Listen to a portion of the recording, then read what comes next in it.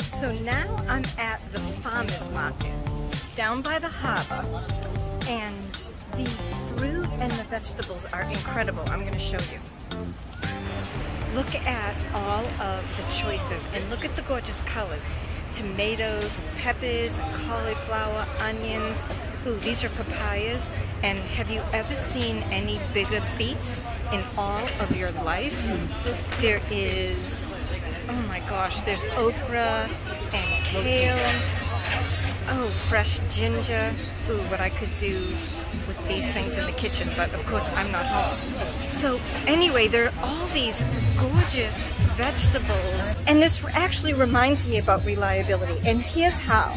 Because, consider this, when it comes to our physical assets, there's all kinds of things that we could do to take care of them, right? When it comes to maintenance, there is condition-based maintenance, there is preventive maintenance, there's scheduled replacements, and there's scheduled discards.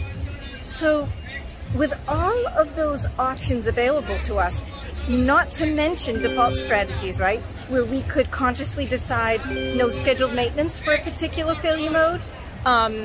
We could decide to do a failure finding task for protective devices. We've been talking about protective devices. We could maybe make a change to the equipment design. There's all kinds of different things that we could do. So it begs the question, how on earth do you decide what to even do?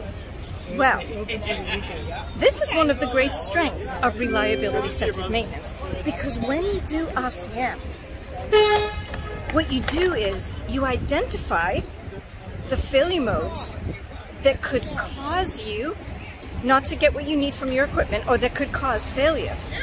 And then you figure out the technical characteristics of it, right? Like, for example, if you've got an age-related failure mode, like oil, let's just take engine oil, for example. That's age-related, so technically it could be the right thing to do to, like, change the oil every so often, right? You could also do condition-based maintenance, right? We could also do oil analysis. But when it comes to random failure modes, doing preventive maintenance is not the right thing to do, for sure. Not only does it not do any good if it's random and you like do a scheduled replacement or a scheduled restoration on a set interval, not only is that a waste of time, but you could actually be destabilizing an otherwise stable system by, you know, tearing things apart and doing maintenance on something like that. But just because a failure mode occurs randomly, a lot of times, most times, failure modes give us a warning that failure is in the process of occurring, right? Things like heat and vibration and that kind of stuff that we can monitor with our human senses or with sophisticated monitoring devices. So RCM helps us to identify the technically right things to do, and not only what tasks to do, but how often to do them. Let's pause. I have to show you the incredible food. Look at these berries. Oh my gosh, there's blueberries and raspberries and strawberries. We got grapes, avocados, ooh, mangoes. Mangoes are so good. Look at the color on these peppers. And oh my gosh, and these eggplant. Oh, I want to buy them all and make all kinds of things. But we have to get back to reading. So that's why all of these delicious vegetables and fruit reminds me about reliability-centered maintenance. It's just like if I came to the market because I wanted to get something to make for dinner, well, I can't just come here and pick you know, asparagus and mango and grapes and expect to make a delicious meal.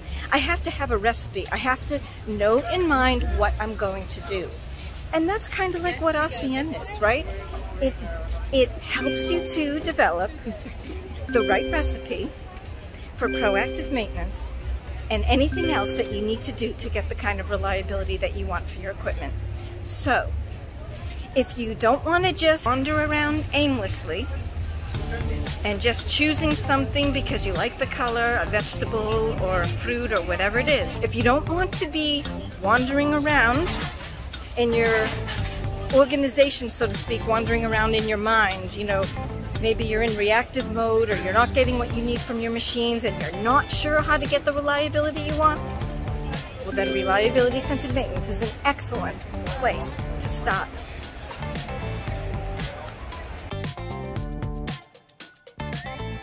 The reliability moment would be this. So now we're on the water taxi on the way to the boat that's going to take us out for the surprise party.